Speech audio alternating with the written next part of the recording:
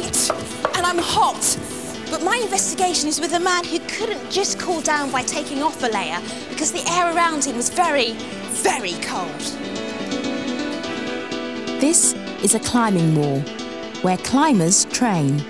Now, where's Alan Hinks? Hi, Femi. I'll be down in a tick. Alan Hinks has just come back from climbing Nanga Parbat in Pakistan, over 8,000 metres high. So what do you do when you're up a mountain and you get hot? When you get hot, heat flows from your body to cooler areas.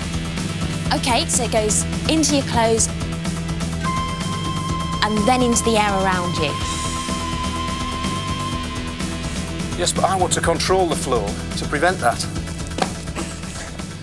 Well, I knew if I could store the heat produced when I was climbing, then I could use it to warm myself up once I stopped climbing and cool down. But how could you do that? I'll give you a clue. Try climbing in your fleece.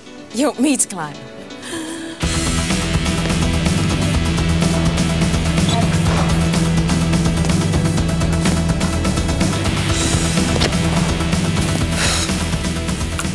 Phew, made it. Now to look at my fleece under a special camera that's sensitive to heat. You can see it on my face. It's different colours depending on how warm various bits of my face are. My eyes are hottest, my nose is cooler, and my green hair coolest of all. It's the same on your body.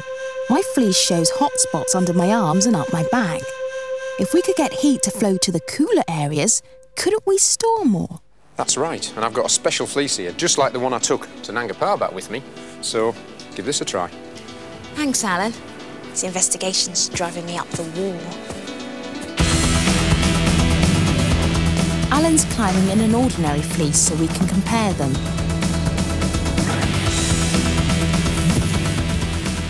Right, let's see how the special fleece has got on. There is heat stored in more of the special fleece. Compare it to Alan's ordinary one. The special fabric allows the heat to flow more easily.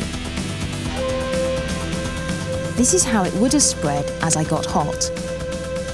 And it stores the heat for longer. You can see it with my handprints. The ordinary fleece loses heat faster. The special fleece is better at spreading it and storing it.